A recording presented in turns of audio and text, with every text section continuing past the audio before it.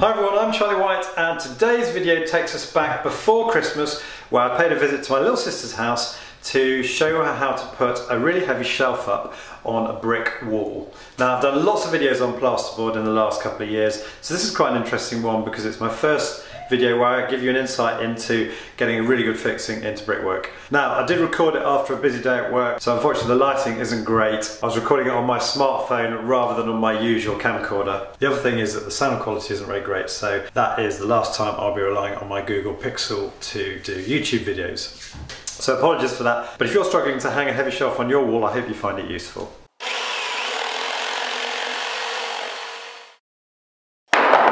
So a bit of background, my brother-in-law originally got in touch with me in December and sent me a picture of the shelf that they just bought. Now, it doesn't look it, but it was actually a very heavy shelf because it was made from marble. I then put together a very quick selection of what I thought would be the best wall fixings for the job, which is coming up now on the screen, together with a little bit of advice on WhatsApp about what scenarios to use each for. That left him to do a bit of shopping, but he was a bit worried about the strength of his drill, which is just a very light handheld, almost more like a screwdriver than a drill. And luckily I was passing through the area, so I was able to pay a visit and get the job done for them. So enough of me talking, let's go back to December and see how I got on.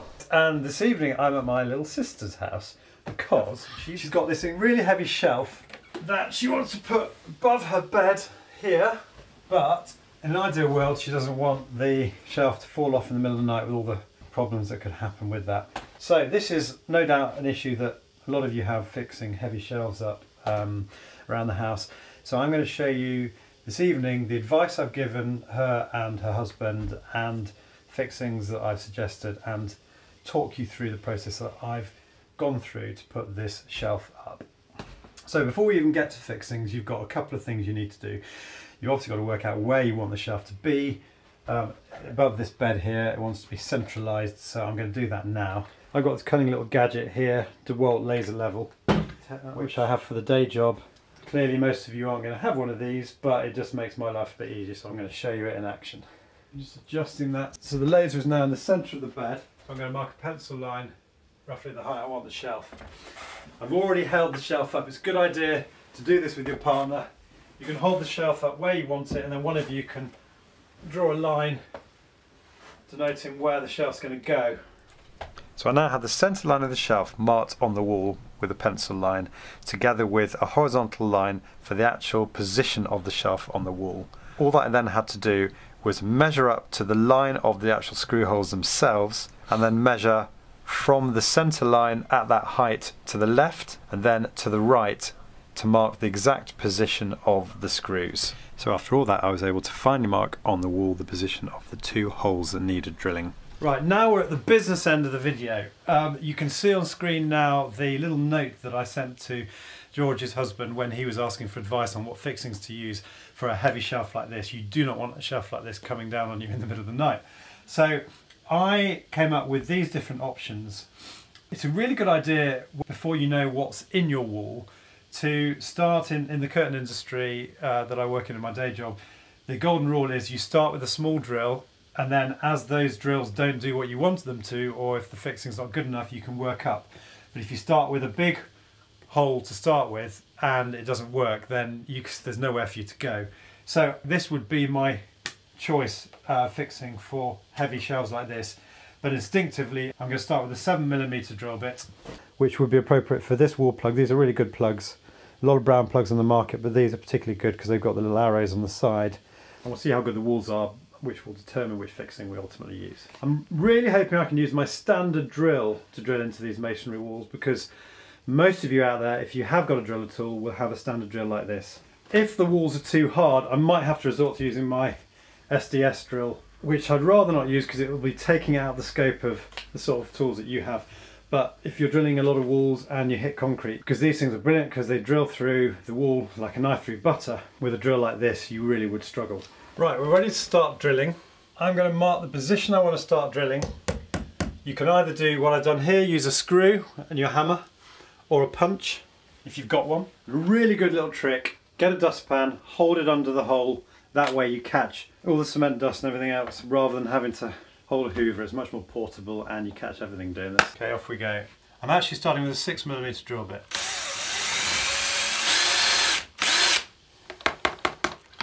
I'm going to go on to hammer action.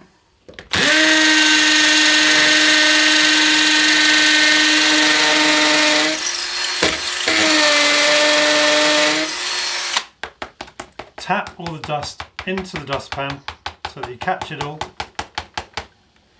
That's actually a really good wall. It's solid brick and we should be able to get a good fixing in there. Now, ordinarily I would probably use in that wall this wall plug, which is a 7mm drill bit, or you can use a 6 and just waggle it around a bit, with this screw, which is a 5 by 60mm screw. But because this shelf has this slightly awkward bracket to fix to, with quite a large hole in the middle of it, I'm actually going to jump up to the next size. I'm going to use this Fischer UX 8 fixing, and this larger screw, this is actually a 70 by 6mm screw, 6mm diameter screw with a big head. The advantage of this being, when we insert the screw, it shouldn't pull through.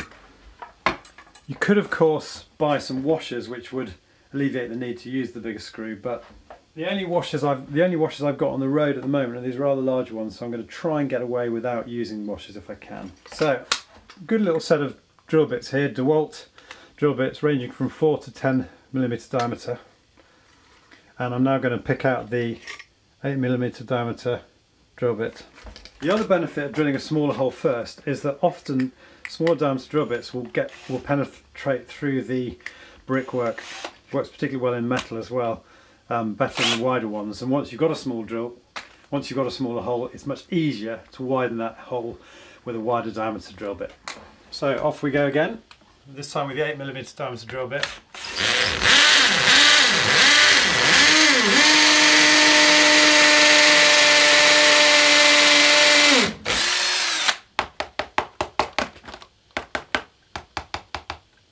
At this point we can do a bit of hoovering because you don't want a lot of the brick dust to come out of the hole when you insert the plug. So I'm just going to use my handheld hoover now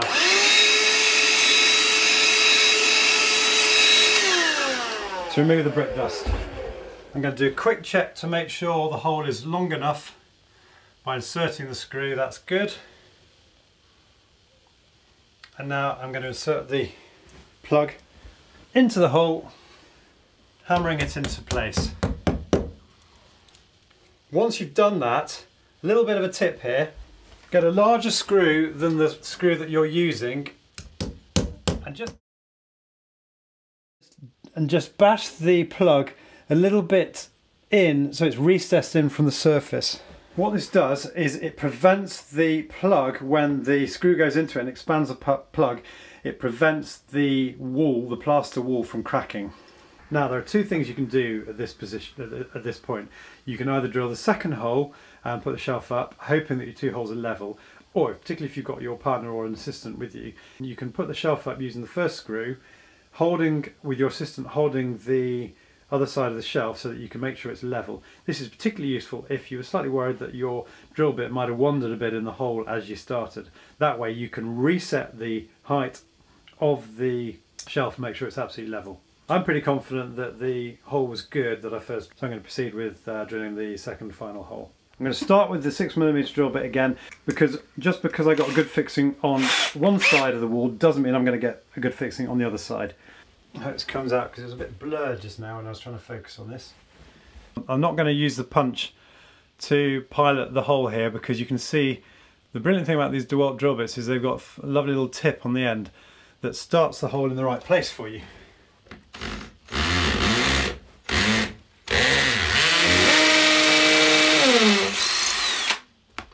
And now we're back in with the 8mm diameter drill bit.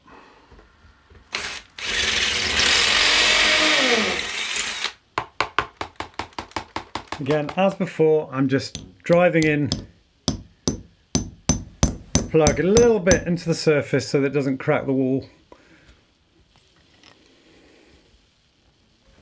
Okay, moment of truth, time to put the shelf up. Unfortunately, I haven't got my impact driver, so I'm just going to use my drill on the screwdriver setting. I'm going to try to do this without these washers because they are a bit big, really. And I think probably the shelf will be perfectly safe without, because these are big screw heads. And I've got the PZ3 attachment on my screwdriver bit. I'm going to keep using the drill driver. Great thing about these wall plugs, Fischer UX8s, they're really versatile because you can use them in plasterboard or in brickwork. Right, now that's in, I'm going to get my hand screwdriver. This is a Stanley ratchet screwdriver. I use this for absolutely everything. And a lot of people that I work with have bought one of these having seen it in action. So I recommend you buy something like this. Details of all the tools I've used today will, as usual, be in the description at the end of the video. Right, and the reason I use the hand screwdriver at the end is you have much more of a feel for how well the screw is biting in the hole than you would using a drill driver.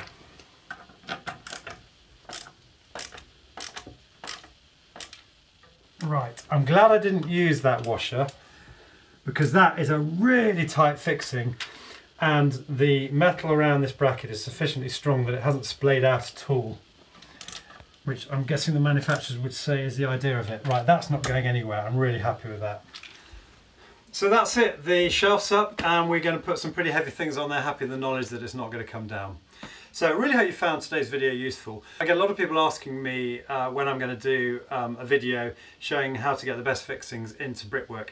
So really, there is one in the pipeline, but it's a really difficult thing to do because on each job you have to gauge the quality of the brickwork in terms of then working out what the best fixing is for that brickwork. So hopefully you've seen today how we've tailored a particular fixing and screw to these particular brackets to make sure that we came up with a really good, strong, safe solution. So if you've liked today's video, please click on the like button below, and if you're new to my channel, I'd love to have you subscribe. You can do that by clicking on the link here. Started.